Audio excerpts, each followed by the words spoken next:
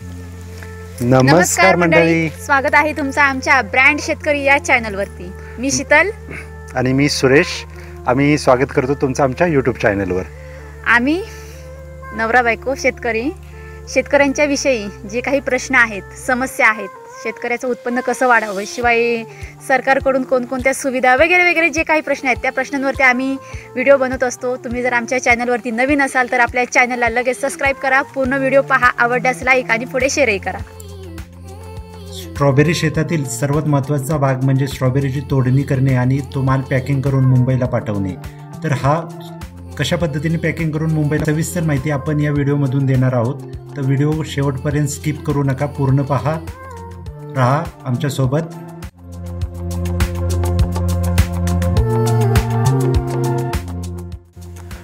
तर मंडळी चला आपण सुरुवात करूया। मंडळी, हे जे टप आहेत या टपामध्ये 2 ते 2.5 किलो स्ट्रॉबेरीचा माल बसला जातो। आता तुम्ही म्हणाल की माल तोडायला हे छोटे टप का यूज करतात?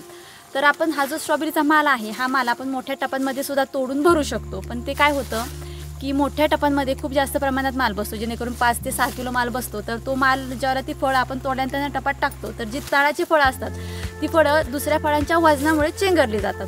आता या टपामध्ये 2 ते 2.5 किलोच माल बसतो, पण याच्यात फळं तोडल्यानंतर घरात नेईपर्यंत घरात नेल्यानंतर बॉक्समध्ये भरून मुंबईला जाईपर्यंत आहे तशीच राहतात। स्ट्रॉबेरीचं फळ खूपच मऊ म्हणजे हलकं असतं, तर त्याला तुम्ही जरासंही वजन दिलं किंवा हाताने थोडंफार चेंगरलं तर त्याचं लगेच पाणी होतं। तर पाणी होऊ नये म्हणून या असल्या टपांचा वापर केला जातो। तर आपलं जे रोप आहे म्हणजेच व्हरायटी, या व्हरायटीचं नाव आहे विंटर डाऊन। आपण तुम्हाला सांगितलेलंच आहे पहिल्या व्हिडिओमध्ये। तर हे विंटर डाऊनची जी हार्वेस्टिंग आहे ती हार्वेस्टिंग कशी केली जाते, शिवाय तुम्ही कोणतेही रोप लावा त्याची जी हार्वेस्टिंग असते, तर काही रोपांची हार्वेस्टिंग 2 दिवसानंतर केली जाते, पण विंटर डाऊनची हार्वेस्टिंग ही दिवसाआड केली जाते। तर आपण आता हार्वेस्टिंग करायला सुरुवात करणार आहोत। बघा तुम्ही, काय अवघड नसतं, फक्त हे जे फळ आहे ते फळ असं तुम्ही झाडाला चिकटलेलं फळ असं फक्त असं केलं की ते लगेच कट होऊन तुटून येते बघा। आणि काही अवघड नाही आहे, फटाफट होऊन जाते बघा।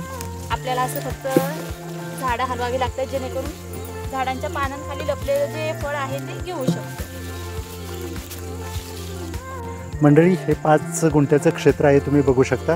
तर या 5 गुंठ्याचं क्षेत्राचा माल तोडायला आपल्याला अर्धा तास ते पाऊण तास पुरेसा आहे 2 माणसांना। तर चला, शीतल एकटी माल तोडते तर आपण तिला मदत करूया। आपण शेतकरी आहोत, मिळून कामं करावी लागतात।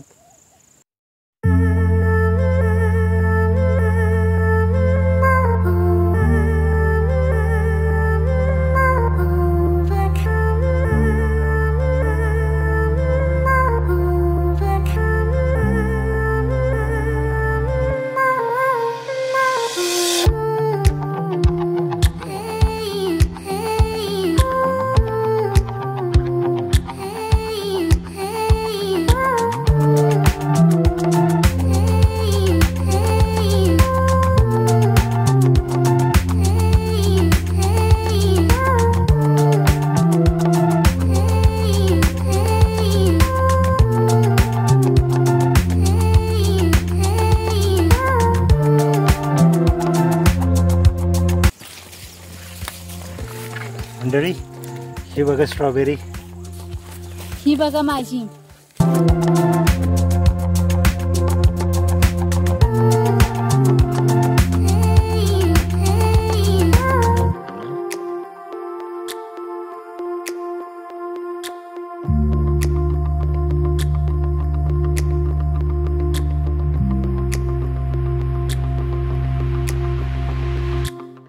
मंडळी, ही आपली स्ट्रॉबेरी आहे, नुकतीच सुरुवात झालेली आहे। जसे जसे दिवस जातील तसे तसे स्ट्रॉबेरी खूप जास्त प्रमाणात फळं टाकायला सुरुवात करते। तर तुम्ही ज्याला मुलांना फळं खायला देता तर शक्यतो स्वतःही खाताना आणि मुलांनाही खायला देताना स्ट्रॉबेरी व्यवस्थित गरम पाण्यामध्ये किंवा स्वच्छ पाण्यामध्ये धुवून मगच खात जा। आपण शक्यतो ऑर्गॅनिक पद्धतीने स्ट्रॉबेरी करण्याचा प्रयत्न करतो, पण स्ट्रॉबेरी एक असं पीक आहे की याला खूप जास्त प्रमाणात रोग तिच्यावरती येतात।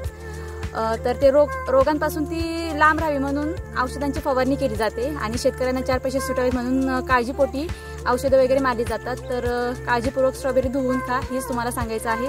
आणि कोणतंही फळ खायचं झालं तरी धुवूनच खा आणि आपल्या मुलाबाळांना सुद्धा धुवूनच द्या।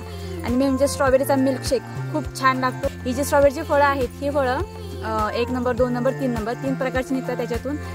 1 नंबर 2 नंबर मुंबईला पाठवला जातो आणि 3 नंबरची जी स्ट्रॉबेरी असते राहिलेली सालेली खराब सराब तर ती आपण खात नाही शेतकरी. आपण शेतकरी आहोत म्हणून ताजं स्वच्छच अन्न खातो. पण ही जी बाहेरची जी माणसं आहेत तर ह्या राहिलेला सालेला जो माल असतो 3 नंबरचा हा सोसायटीला दिला जातो. हा सोसायटी मोठमोठ्या कंपनींना हा माल विकते आणि त्याच्यापासून जॅमची चॉकलेट वगैरे वेगवेगळ्या प्रकारचे प्रोडक्ट बनवले जातात आणि तसला प्रकारचा माल माणसं बाहेर खातात. पण आपण स्ट्रॉबेरी पिकवतो, आपण शेतकरी आहोत, आपण ताजंच अन्न खायचं आणि निरोगी राहायचं.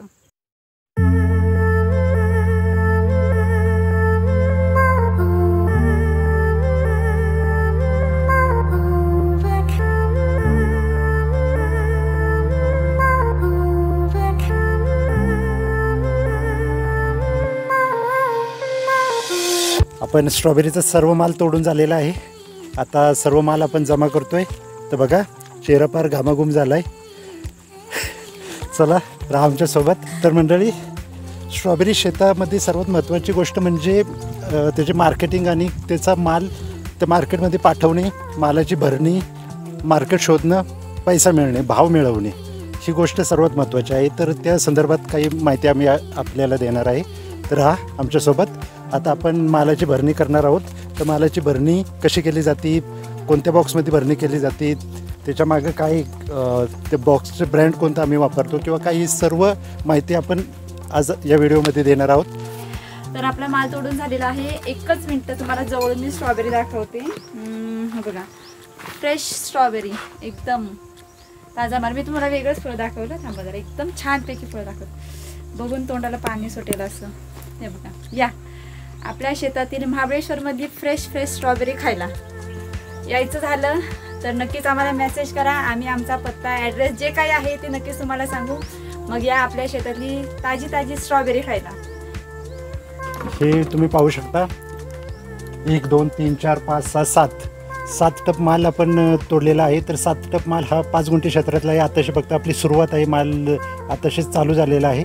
तर 7 टप गुणिले 2.5 किलो, 7 टप गुणिले 2.5 किलो म्हटलं तर 17 किलो, 17.5 किलो माल आपल्याला मिळालेला आहे. 17 किलो मालातून 2 ते 3 किलो माल हा खराब निघतो, जेणेकरून काळा गेलेला, किडीने खाल्लेला, बुरशीनाशक ही 3 किलो माल तरी खराब निघतो. तर राहिला किती? 17 मधून 3 जाऊन 14. तर आता हा जो माल आहे तर या मालाची पॅकिंग आपण कशी करतो आणि मार्केटला, मुंबई मार्केटला किंवा इतर कोणतेही मार्केट जे असेल तर या मार्केटला कशी पाठवतो, तर ही जी महत्त्वाची माहिती आहे तर ही माहिती देण्याचा आज आपण प्रयत्न करणार आहोत. तर राहा आमच्यासोबत. पाहत राहा ब्रँड शेतकरी चॅनल. मंडळी, तर हा जो माल आहे तो माल आता आपण भरणार आहोत. तर हा माल भरून मुंबई मार्केटला पाठवणार आहोत. तर तुम्हाला याची भरणी कशी केली जाते हे तर आपण दाखवणारच आहोत. तर त्यापूर्वी तुम्हाला सांगतो, याला बोलतात ट्रे. हे पनीर ट्रे आहेत. या ट्रेमध्ये या वाटे बसतात. हे बघा, या वाट्यांमध्ये आपण स्ट्रॉबेरी फिल करतो. स्ट्रॉबेरी फिल केल्यानंतर याचं झाकण लावून ही वाटे अशी यात बसवतो. तर या ट्रेमध्ये एकूण 8 वाट्या बसतात.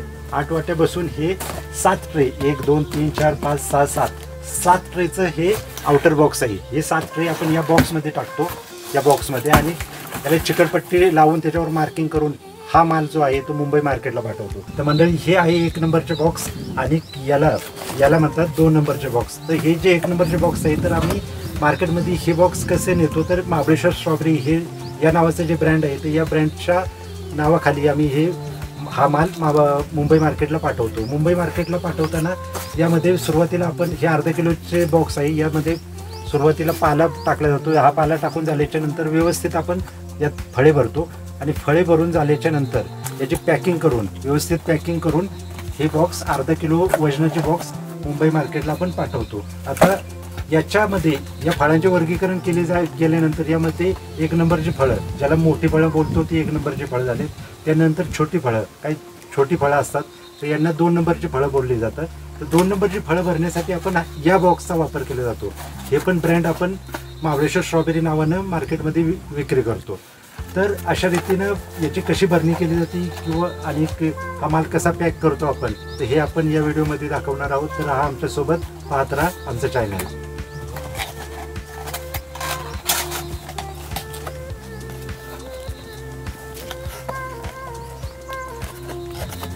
मंडळी, आपण आता या वाट्यांमध्ये स्ट्रॉबेरी भरायला सुरुवात करत आहोत.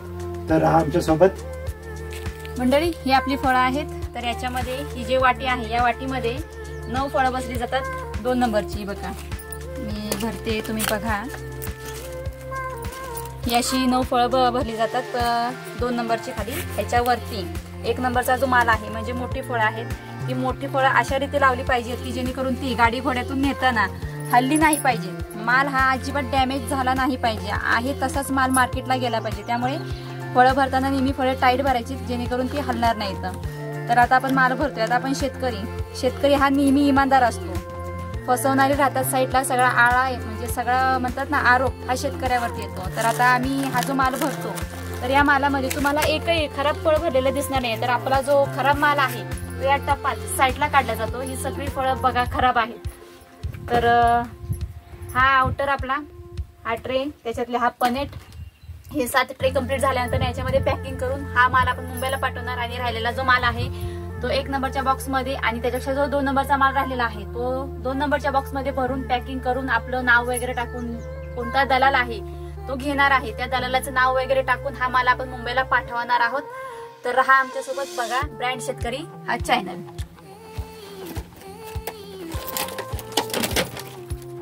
तसंच ठेवा, मी भरते आधी स्पीड न करता. तसंच ठेवा.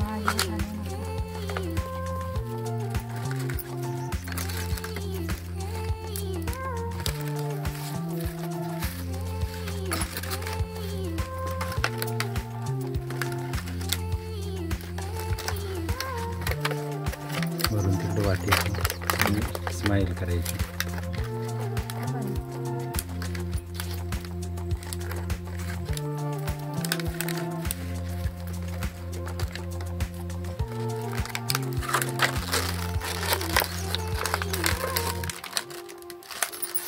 आपली वाटी भरून तयार आहे. तर काही जे मटेरियल असतं वाट्यांचं म्हणजेच आउटरचं, तर त्या मटेरियलमध्ये काय होतं की झाकणं बसत नाहीत. त्यासाठी आपल्याला साधारण चिकटपट्टी ही 3 बाजूंनी लावावी लागते जेणेकरून झाकण उघडू नये. तर आपण आता ही चिकटपट्टी लावणार आहोत. झालेली आहे लावून. आपली ही वाटी कंप्लीट झालेली आहे. साहेब एक ट्रे द्या तिथला. हा ट्रे आपला, ही वाटी आपली. मंडळी आपला जो आउटर आहे 7 ट्रेचा असतो. तर आपण 1 ट्रे जास्त भरलेला आहे म्हणजेच 8 ट्रे केलेले आहेत. आता 8 ट्रे आउटर मध्ये बसत नाहीत, पण थोडीशी पॅकिंग करून व्यवस्थित अगदी टापटीप पॅकिंग करून आपण तो मुंबईला पाठवायचा. आता बॉक्स कसे भरतात हे तुम्हाला दाखवणार आहे. आता या बॉक्स मध्ये 1 नंबरचा माल बसतो म्हणजेच मोठी मोठी फळं बसतात. तर हा एक बॉक्स मी भरलेला आहे, हा बघा. तर अशा प्रकारे भरतात. आता याच्यामध्ये काय करतात, असा खाली पाला टाकला जातो, एक ठराविक लेवल करावी लागते आणि त्यानंतर ना ही बघा फळं अशी एकदम व्यवस्थित लावली जातात. तुम्ही बघा कुठे कचरा वगैरे असतो फुलांचा तो काढला. हे बघा ही अशी फळं ऍडजस्ट करून अगदी व्यवस्थित, गडबड नाही काही नाही. हे बघा अशी 4 फळांची 4 किंवा तुम्ही जसा माल असेल त्यानुसार तुम्ही फळं लावू शकता. हे बघा अशी.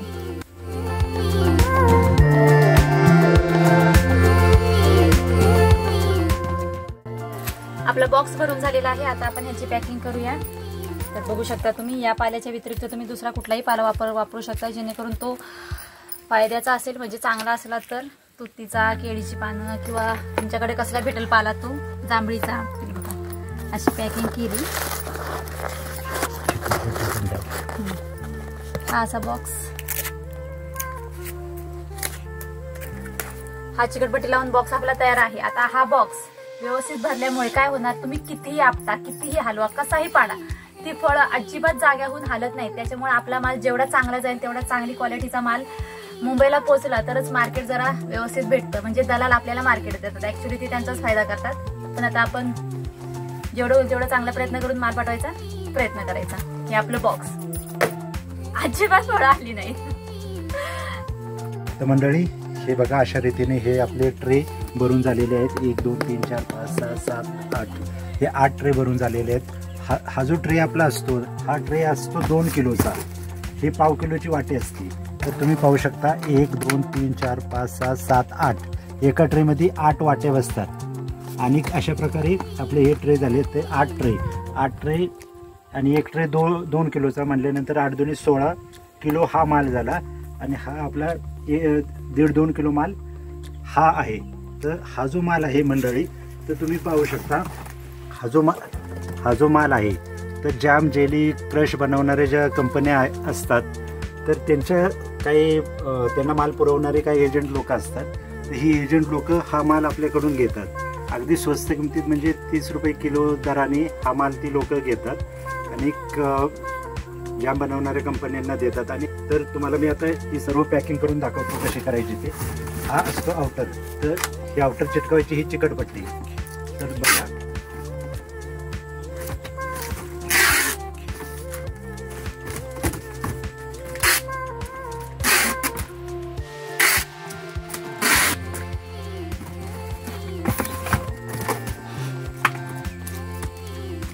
मंडळी हे आपले 2-2 ट्रे आपण उचलतो आणि याच्यामध्ये असं पॅकिंग करतो.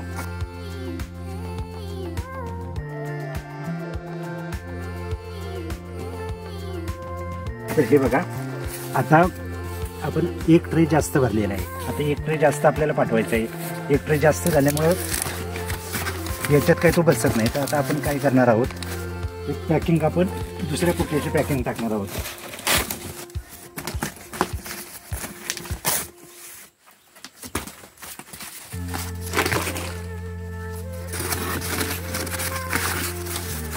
हे बघा, अशा रीतीने आपण पॅकिंग टाकलेली आहे. पॅकिंग टाकल्यानंतर आपण हा आउटर असं दाबून घेणार आहे. आउटर दाबून घेतला त्यानंतर ही मशीननं अशा रीतीने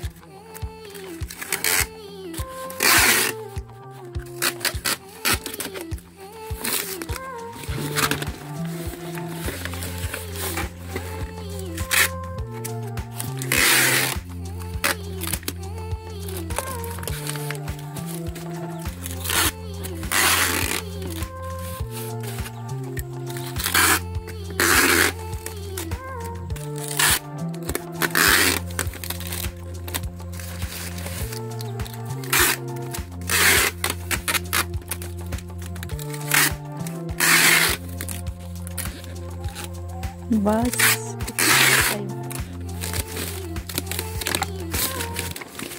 सो मंडळी, हा आउटर मुंबईला पाठवण्यासाठी तयार झालेला आहे.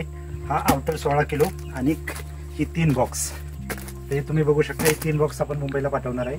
तर या बॉक्सवर आणि या आउटरवर आपल्याला मार्किंग करावी लागेल. तर मी तुम्हाला मार्किंग करून दाखवतो कसे करायचे असते ते.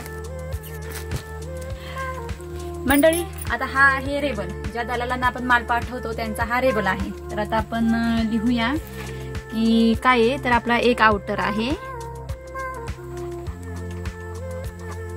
एक आउटर आणि 8 ट्रे. ओके. आता क्रेट नाहीये, जम्बो म्हणजे मोठी फळं नाहीयेत. 1 नंबरचे बॉक्स आहेत 3, 2 नंबरचे नाहीत, टोटल 3. आता आपल्या साहेबांचं नाव. काही टायमाला रेबल सुद्धा निघून जातात. तर रेबल निघून गेल्यानंतर आपला माल ओळखून येते, म्हणून बॉक्स वरती आणि आउटर वरती पेनाने साध्या सिंपल भाषेत आपलं लिहून टाकायचं. नेहमी भले तुमचा माल असो, जास्त असो किंवा कमी असो, पण नेहमी बॉक्स वरती साध्या पेनाने रेबलच्या व्यतिरिक्त दुसरीकडेही लिहायचं. तर तेच आता आपण करणार आहोत.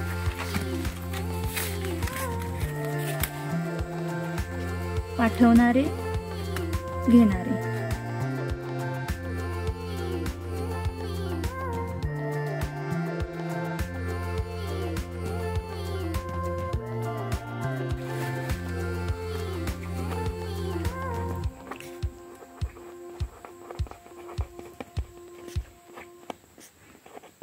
त्याच्यावर पुसून जाईल.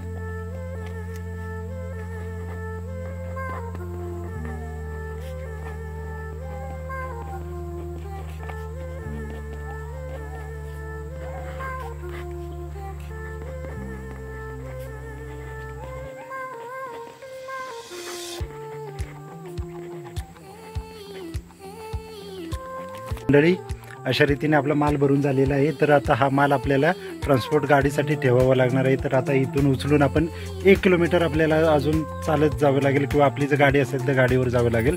तर आज आपल्याकडे गाडी आहे. तर आज आपण गाडीवर माल नेऊन 1 किलोमीटर लांब जेथे ट्रान्सपोर्टची गाडी येते त्या ठिकाणी आपल्याला माल ठेवायला लागेल. तर चला माल उचलूया आणि निघूया.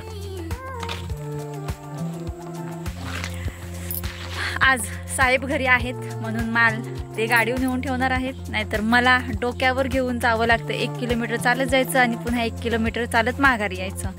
तर चला मग साहेबांनी आउटर उचललेला आहे बघा, पण 3 बॉक्स मलाच घ्यावे लागतील ना. चला चला आम्ही येतो मागून. आपले बॉक्स घेतलेले आहेत. आता आपण जात आहोत माल ठेवण्यासाठी. हे बघा, ही आपली फरारी आहे छोटीशी. बॉक्स तुम्हाला पुढे घ्यावे लागतील ना. परत बॉक्स दे आणि घेऊन बस. ओके.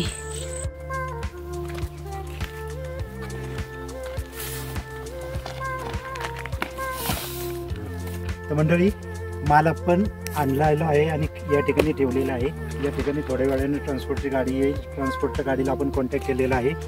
तर फायनली आपलं काम झालेलं आहे. आता माल पिकवणं, माल पोचवणं आपलं काम आहे. याच्यानंतर विक्री करणं हे पुढच्या ते दलालाचं, व्यापाऱ्याचं काम असतं. तुम्हाला सांगायची गोष्ट अशी आहे की स्ट्रॉबेरी ही तुम्ही कुठेही महाराष्ट्रात करू शकता, काही प्रॉब्लेम नाही. परंतु तुमची मार्केटिंगची जर सोय व्यवस्थित असेल तर तुम्ही बिंदास स्ट्रॉबेरी पीक घ्या आणि विक्री करा. कारण स्ट्रॉबेरी पीक हे जास्त दिवस टिकत नाही. दुसऱ्या दिवशी त्याला मार्केटमध्ये पोचणं खूपच गरजेचं असतं. तर त्यासाठी आपल्या शेतकऱ्यांना माहिती मिळावी म्हणून आपण हा व्हिडिओ बनवलेला आहे. तर राहा आमच्यासोबत, बघत राहा आमचं चॅनल. मंडळी, आपला माल ठेवलेला आहे. तर साहेब गाडी चालवतात. पिकवणं शेतकऱ्याच्या हातात आहे, पण त्या पिकापासून किती फायदा करणं किंवा तोटा करणं हे शेतकऱ्याच्या हातात नाहीये. तर हे हातात आहे दलालांच्या, आणि याला कारणीभूत सरकार पण आहे. तर प्रत्येक पिकाला, मग पीक कोणतंही असो, त्याला मेहनत तेवढीच लागते. तर ही मेहनत किती करावी लागते काय हे आपल्या शेतकऱ्यांना माहिती आहे. पण हे जी बाजारात राहणारी माणसं आहेत त्यांना अन्न किंवा अन्न पिकवणारा शेतकरी ही एक मशीनच वाटते. तर त्यांच्यासाठी छोटासा संदेश आहे की शेतकऱ्याला सपोर्ट करा. शेतकरी आहे म्हणून तुम्ही 2 घास सुखाचे खाताय. तर मंडळी, फायनली आताच आपण माल ठेवून परत आपल्या शेतात आलेलो आहोत. तर माल पिकवणं, माल मार्केटपर्यंत पोचवणं आपलं काम आहे. आता माल आपण ठेवलेला आहे. सकाळपासून आपण काम केलं. एक आउटर 16 किलोचा आणि 3 स्ट्रॉबेरीचे बॉक्स भरलेले आहेत. ती ट्रान्सपोर्टची गाडी ज्या ठिकाणी येते त्या ठिकाणी ठेवून आलेलो आहोत. आता मालाची विक्री करणं हे आपल्या हातात नाही. ती विक्री करणं हे आहे त्या दलालांच्या हातात, व्यापाऱ्यांच्या हातात. आता दलाल व्यापार आपल्याला कसा रेट देतात ते पाहूया आपण. आणि तसं म्हटलं तर शेतकरी एक भावलंच आहे. जो माल पिकवावा त्याला लागतो, मात्र विक्रीचा अधिकार त्याला सरकारने अजून दिलेला नाही. त्याला MRP ही कधी आपल्या मालाला लावता येत नाही. तर अशी या शेतकऱ्याच्या व्यथा मांडण्याचा आम्ही प्रयत्न करत असतो. स्ट्रॉबेरी खूप नाजूक पीक आहे. तुम्ही स्ट्रॉबेरी करा. कोणतीही स्ट्रॉबेरी संदर्भात तुम्हाला जर माहिती हवी असेल तर नक्कीच आम्हाला ईमेल करा. आपल्या यूट्यूब चॅनलवरती तुम्ही कमेंटद्वारे किंवा तुमचे जे काही प्रश्न आहेत ते प्रश्न आम्हाला सांगू शकता, विचारू शकता. आम्ही स्ट्रॉबेरीची माहिती देण्यासाठी तुमच्यासाठी हजर आहोत. आपला चॅनल जो आहे ब्रँड शेतकरी, हा चॅनल पाहत राहा. भेटूया मंडळी नवीन व्हिडिओमध्ये. अशाच नवीन विषयावर बोलूया. आणि नवीन असाल तर आपल्या चॅनलला सबस्क्राईब करा. पूर्ण व्हिडिओ आवडला असेल तर लाईक आणि शेअर करा आणि बघत राहा ब्रँड शेतकरी. आणि मंडळी, आमचं जर बोलण्यात काही चूक झाली असेल तर आम्हाला काय माफ करा आणि समजून घ्या. राहा आमच्या चॅनलवर, ब्रँड शेतकरी या यूट्यूब चॅनलवर. नमस्कार, धन्यवाद.